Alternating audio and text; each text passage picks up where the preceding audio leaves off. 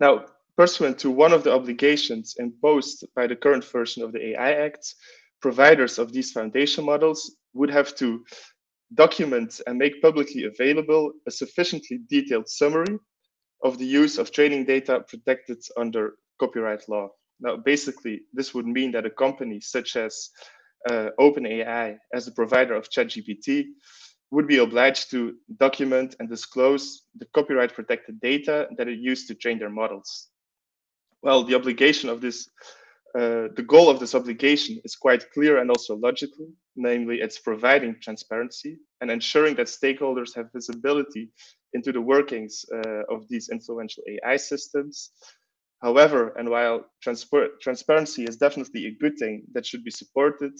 we raised two arguments in a blog post why the upcoming obligation could prove to be very difficult and not to say impossible to comply with.